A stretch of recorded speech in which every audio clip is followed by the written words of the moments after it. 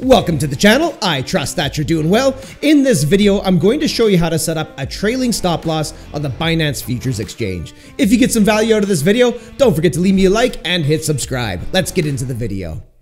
Before setting the trailing stop loss, I'm going to have to mark it into a small long position here. So I'm going to come up here to the order panel and I'll go ahead and open a small long, something like this. Good enough. First step to setting the trailing stop loss is obviously configuring the order panel. So we're going to move from open over to close. Then we need to click on trailing stop. If you don't see trailing stop, just hover over this little arrow here and select trailing stop from this drop down menu. Now that we're set to trailing stop, we need to set the callback rate. This is going to be the distance that the trailing stop loss follows behind price action. And we can set the callback rate by coming to this little box here. We can go 1%, 2%, or we can put in a custom amount. I'll go ahead and do 3%. This means that the trailing stop loss will follow behind price action by 3%. Next, we need to choose an activation price. This is going to be a price point that activates the trailing stop loss to begin to trail behind price action. So for the purposes of demonstration, let's come over here to the chart. I'll quickly grab a horizontal and I'll go ahead and just mark the top of this wick right here, just to add some visuals here as I explain this. Now we can see a price point on the y-axis of the chart with that horizontal at 20,651. So for this tutorial, I'll use that as the activation price. We'll come back over here to activation price. And I'll type in 20,651. Now we need to choose how much of the position we wish to close if our trailing stop loss gets hit.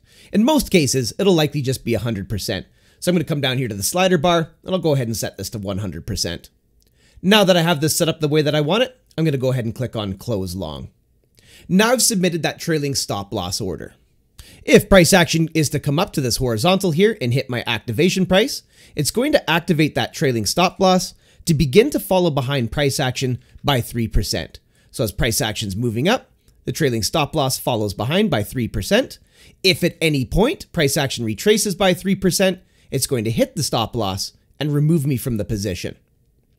The key here is to make sure that the stop loss gets activated. If price action just rolls over from here and the stop loss isn't activated, I'll still be sitting in this position as it moves to the downside. So keep that in mind when selecting an activation price. We can also view the details of our trailing stop loss if we come down here next to positions, click on open orders.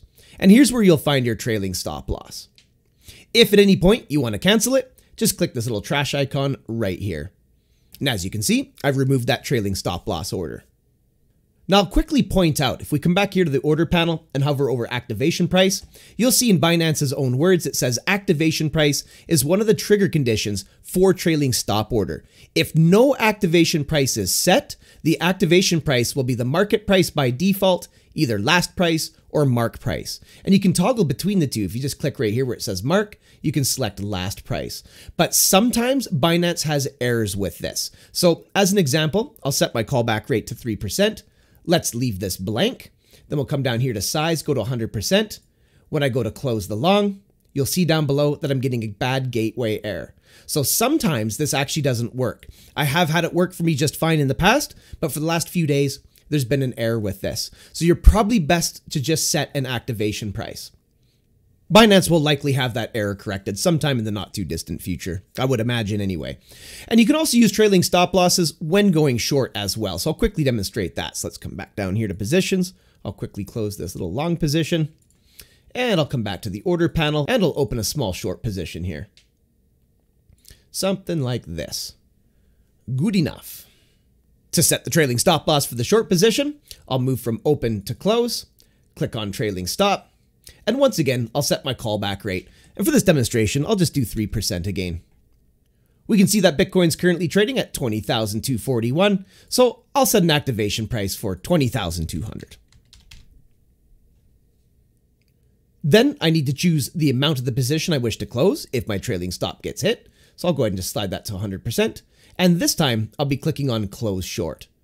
Now I've submitted that trailing stop order for my short position. Remember, I'll need price action to get down to 20,200 and hit that price point before the stop loss becomes activated. Once activated, the stop loss is going to start to follow behind price action by 3% in my case, and if we catch a bounce by 3%, it's going to hit that stop loss and remove me from the position. If at any point I want to cancel that stop loss, I'd come down here next to positions, click on open orders, and over here on the right hand side, click this trash icon, and I've removed that trailing stop. At the end of the day, you'll have to do some technical analysis when choosing the correct parameters for your trailing stop loss idea. Typically what I like to do is I like to just zoom the chart out a little bit, find out what a normal price fluctuation is for that particular asset, how big are the ranges when the asset begins to range, because at the end of the day, you don't want to set your trailing stop loss too close to price action. You don't want to get stopped out on a normal price fluctuation. But aside from that, that's how you get that done.